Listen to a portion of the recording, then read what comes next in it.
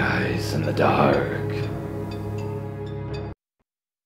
I happen to be an armed uniformed security officer in my city.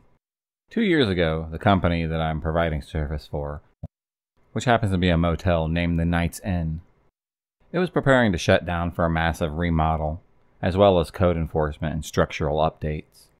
Now, this motel was previously 2 separate motels, but they merged when they were bought out. During 20 years of running between both of the original motels, they had saw some rather negative events happen. The location happens to be walking distance from our county jail, so when a number of people were released from custody, they would find their way to the motel. Murders, drug overdoses, and suicides all were reported on this property. All of these left negative imprints on the grounds. Now I work overnights on the property, and these 3 events were during separate shifts that I happened to work. One I had responded to covering an officer.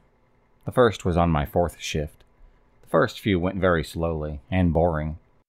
No one decided to tell my staff of the history of this property. The second to last week of operation, I was helping on duty on one of the night auditors preparing the morning breakfast bar. The bar happened to be where a long shut-down restaurant once was. They were preparing the waffle batter, filling pitchers of orange juice, when an unopened 12-pack of canned soda had exploded right next to a service access stairwell. The stairwell was padlocked from the inside of the service hallway to the kitchen. The auditor's screams was chilling, as well as deafening, because of some of the less upstanding guests that they would rent rooms to. I would begin down the stairs to find that the doors went still secured. No one had entered, though. I stuck my finger right in the middle of the soda, thinking that maybe it had been overheated, or there was something else that could have caused it to burst. But no, it was really cold. I looked at the auditor, who happens to still be shaking, holding a small kitchen knife. I was trying to calm her down. We had both heard a loud little girl giggle. It had sounded really unusual. We decided to run away from the kitchen to the main desk. 5 minutes later, the auditor had told me, "No one has children that has checked in tonight." That following week, and the last week of the location being open for the remodel, I was doing the grounds patrolling, making sure that no doors were unsecured, and making sure that no people were fighting. Just as I had finished, I get a call from the front desk. There was a Code 6 priority happening. I ran back to the office, tripping on the stairs in the courtyard. After I had arrived, I saw a young black woman with her daughter. The mother was crying, but managed to tell me her husband was not himself. After about an hour in their room, he had pulled a knife out of nowhere. He started swinging it in the room at his wife and the kid. She said that he hates weapons and wouldn't have had one at all. I started searching for the man. I found him sitting in a dark corner of the courtyard area. He had that knife in his hand. He was blankly staring ahead of him. Once the knife had hit the light, I saw blood. I noticed that he was bleeding. I told him that he should drop the weapon, as slowly as possible. He had dropped the knife, and he slowly starts to walk towards me. I repeat a second time. Then on the third order, I drew my weapon, ordered that he stop, and to think about his child. Right as I did, 3 local officers had sprang right behind me, 2 with their tasers drawn. In a quick display, I had heard the deputy order, and then follow, "Taser!" The officers had taken him into custody, was having me file out a statement, when I overheard 2 of the deputies say, "Want to know what's really odd? The room that they are staying in had a suspicious death quite a few years ago, but the detectives say that it was just a drug-induced suicide." The other deputy replies, "What are the odds that this guy went nuts?" I really think that that's a little odd, that a man commits suicide. I came to find out that he had cut his arm till he had bled out, and then a week later, another man happens to lose his mind, cuts himself up, is unresponsive this whole time. He was being spoken to. One of the final incidents that I've had to deal with, which I'm really unsure of, was a suspect that happened to yell, "There will be more ghosts here tonight if you happen to enter." 4 weeks right after the motel had closed, I was working a city patrol when the on-duty officer called for priority backup from all available officers that are on duty. It was all to the Knight's Inn. I asked what the situation was. The officer had responded, 4 to 6 people may have entered into the back building and barricaded themselves into a room. I happened to be the first responding officer, just after 4 a.m. I met up with one of the on-duty side officers. As we were talking, a third officer finally arrives. We heard 3 gunshots ring out from down the hallway. We decided to contact the local sheriff's office about this situation. Within just a few minutes, several deputies have arrived. They all have shooter vests on and helmets. They attempted to reach the room as we watched from the end of the hallway. A few more shots rang out from the doorway. Luckily, no one was struck by this. The deputies had fallen back to the end of the hallway where the 3 of us were. A supervisor for all the deputies ordered 4 to watch the hallway, as the rest decided to take position around the building. We had all asked what we needed to do. He replied to block the entrances to the property. No one is to come on that isn't an officer. So we were kept out, and we were basically reporters. SWAT had arrived, the deputies had pulled back, and SWAT took their positions. This whole time the suspects had saw the activity from the windows and holes in that door. A lieutenant with the SWAT office and a public relations officer all had came over to me and the other guys on my staff while asking us what had happened before all the deputies responded. We all heard from a broken out window, "There'll be more ghosts here tonight if you all enter." 6 a.m. The SWAT armored vehicle pulls up next to the back of the building. We hear 3 thumps. SWAT had shot shells into the room before breaching the windows and the doorway. And just as soon as we hear the thumps, we see the smoke. 5 of the suspects were being carried out. A 6th was being rushed out on a straight board to an ambulance.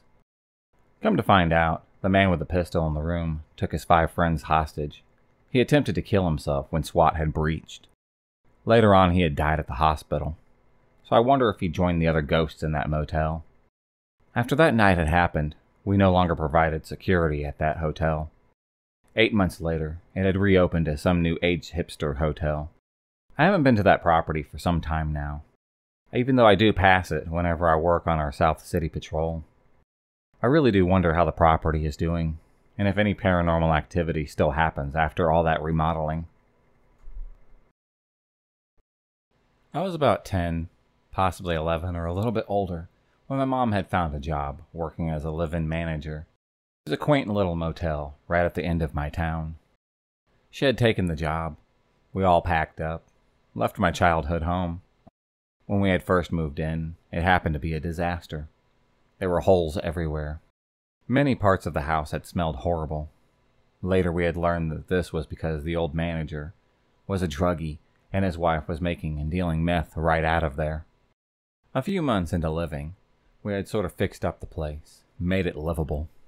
During this time, my mom happened to be working full-time at the desk. We had mostly stayed towards the back of the house, only because of our odd setup. The way that the front desk, where you check in, is laid out, was basically in our living room. It was really small, cramped room with just the desk on one side, a door right on the other. That door had led to our living room. A lot, and I mean a lot of people decided to just open up that door whenever they were pleased. They ended up getting a view of whatever video game my brother and I were playing at the time. As a kid, this had already freaked me out, especially because of most of the motel's past. A bunch of meth heads came by looking for the old manager, would walk right in when they didn't believe my mother, especially when she would constantly tell them that they didn't work or live there any longer. During summer break, a year or 2 after we had moved in, I decided that I would stay up all night and play video games. I made a nest right in the living room, made myself comfortable. It was around 2 o'clock in the morning, after hours, playing Skyrim when I started to hear weird noises. Usually if my mom had known a regular would be late, she would leave a key in an envelope for them, which looking back, really doesn't seem smart at all. I could hear talking. Sounded like 2 men that were speaking a different language. So I figured that's what they were doing, and would just leave in a second. They never did. The talking had continued for over 10 minutes before I started to hear them pull open the door. First it was gentle, then they decided that they would test it. As they continued, it seemed to get more frantic. I could almost hear them grunting. Soon it happened to be full-on banging on that door. I was confident that my parents would hear it. The room was all the way on the back of the house, though. which was about 3 hallways down. So after a minute, I figured that I was screwed and probably going to die. The banging had stopped, and after a few seconds, I started to hear tapping at the window behind the desk in the house. I saw a head from right behind the curtain. The windows were high up. He looked to be stretching up so he can get in. He started to yank on that window, trying to break it open. While he was doing so, I saw movement at the screen door in the kitchen. At this point, I was shitting myself. I was petrified. I guess the guy who was at the desk door had now circled around to the screen door, while his buddy was trying to pry open the window. He jiggled the doorknob back and forth, after a few seconds resuming what he was doing earlier, and now banging on that door full force. Even though I was fearful of my life, I decided to try and be a ninja. I tried to army crawl into the little office part connected to the desk. There happened to be a key drop-off where people would just shove their keys into when they checked out. That was basically just a hole in the wall. I had popped up, all while they were still banging on that door, grabbed a pencil to lift up the flap. I don't know exactly what I had expected to see. They were clearly at the side of the house. I just had a really horrible feeling about it. Like I was absolutely surrounded. Turns out that I was right. When I lifted it, I saw 2 more men standing at that door, hands in their pockets. I closed it immediately, and I almost cried. During all of this, I didn't notice the hallway light turn on, and my parents were emerged, looking very distraught. As soon as my dad had turned on the kitchen light and shouted, "What the fuck do you want?" all the noise suddenly stopped. The guys took off running. I could hear one of them shout something. And then suddenly nothing. It was absolutely quiet. After I had told them what happened the best that I could, they called the police. The police showed up about an hour later, took the report. It didn't seem like this happened to anyone else in the town, but they seemed to think that it was some Mexican workers who had come up from the hops farms. Maybe they didn't know that we were closed. I really don't know. Seems like they were just kind of race blaming it, but I never really got any explanation for that night. All I know is that they really didn't seem friendly, and I don't know what they could have done if they got in. I really hope that I don't see those guys ever again. If you enjoyed this video, please subscribe, like, and hit the bell for notifications on future videos, and become a stalker of the night.